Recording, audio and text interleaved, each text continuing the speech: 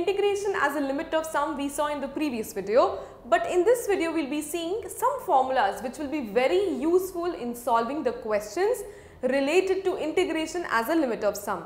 So all these are basically related to the sum only. Say the first formula, second, third, fourth, fifth and sixth that we are going to study. 6 formulas I have written in front of you. All these are very important and most of these you have studied already, but this is just a recap. Let's see. It says 1 plus 2 plus 3 plus 4 till n minus 1. Why I am taking n minus 1 and not n? You remember from the previous video? In the previous video we saw that there were n strips and last we were taking a plus n minus 1 into h. Okay, so 1 plus 2 plus 3 plus 4 till n minus 1. What is the summation? It is simply n into n minus 1 by 2. This is derived from 1 plus 2 plus 3 till n. It was n into n plus 1 by 2 that we studied in our previous classes. Here it is not n but n minus 1. So wherever you have n, substitute n minus 1. This becomes n minus 1. This becomes n upon 2. So n minus 1, n upon 2. Similarly, you can derive for 1 square plus 2 square plus 3 square till n minus 1 whole square. It is n minus 1 to n minus 1 upon 6. These all have to be learnt and memorized. Next is 1 cube plus 2 cube plus 3 cube till n minus 1 whole cube. So it is n into n minus 1 by 2 whole square.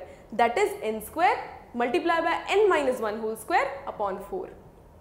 Next you see is a plus ar square till ar raised to the power n minus 1. That means GP, geometric progression.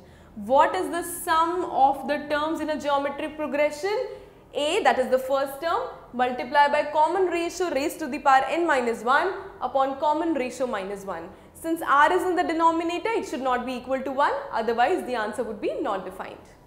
Next, sin a plus h till sin a plus n minus 1 into h, and similarly cos a plus h, and similarly cos a plus n minus 1 into h.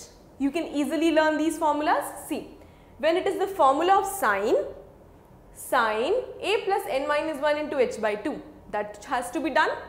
When it is the formula of cos, just replace sin by cos a plus n minus 1 into h by 2. And whatever the formula may be for sin or cos, these two terms are going to be the common.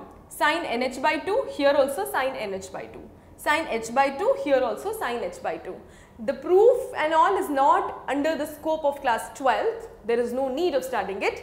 But yes, the formula's trick I have told you. For sin you will be replacing sin, for cos you will be placing cos. These two terms don't change, these two terms have to be the same. So in the next videos, let's get started with the numericals based on integration by sum.